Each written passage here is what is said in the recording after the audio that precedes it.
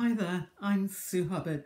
I'm trying to record this again. I've been sabotaged a number of times with somebody knocking on the door and the phone ringing, so we'll have another go.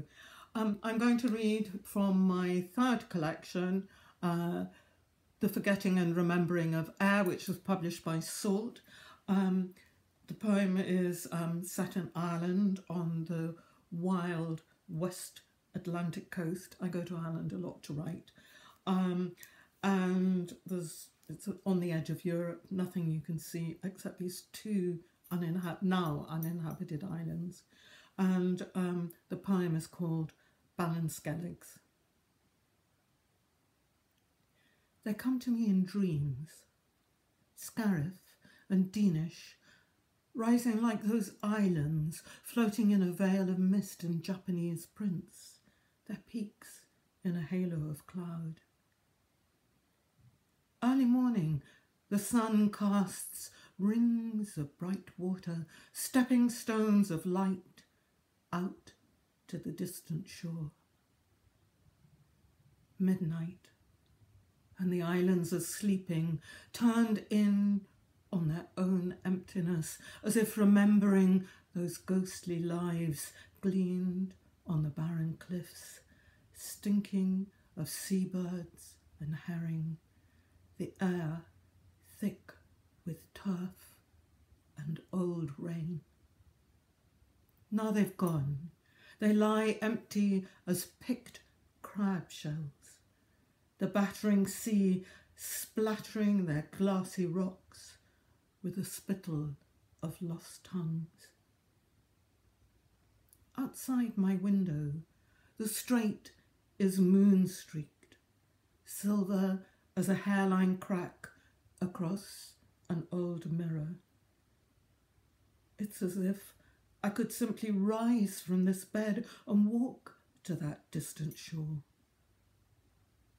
Yet the night holds its secrets.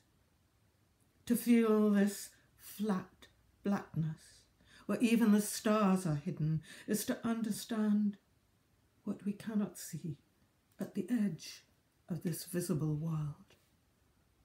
The single blip of the lighthouse appears, then disappears every 15 seconds, its pulsing beam tracing an arc across the endless sky, a blinking cyclops in the inky dark, till suddenly it's morning and the sun comes up, streaks of blood red, leaching into the grey. The second poem I'm going to read, I'm afraid, is on my iPhone because I've run out of printer cartridges in the lockdown. This is also written in Ireland, and this is in my fourth collection, which is due from Salmon Press, which should have come out in April, but hopefully will now come out in August in these difficult times. Also written in Ireland, as I said, but in the Tyrone Guthrie Centre, which is a wonderful Anglo-Irish house in Monaghan near the border. And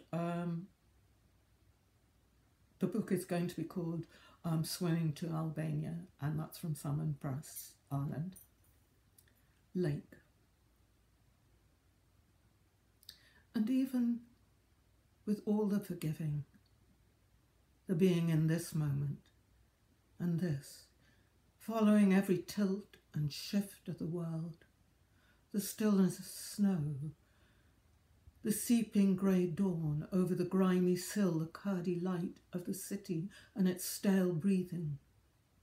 It's then I think of that dark lake, the trees leaning out over its black mirrored skin, fringed with the purple loosestrife that grows along the edge of the slow-moving water, and the bulrushes reflected in its anthracite depths. And imagine diving down and down into that icy water, through duckweed and pools of green algae, water meal and water hyacinths, millefeuille and hydrilla to be caught in tendrils of curly leaf pondweed. Then on, deeper still, past clasping leaf pondweed with its thin and delicate oval-shaped leaves, leaves that are wide and wavy, and coontail that lacks any true roots, and a naiad and sago pondweed, to where light ceases, downwards, with this cold seal body, towards that lost thing, that special thing that I know is there somewhere in the muddy depths, till I can no longer go on holding my breath. Thanks.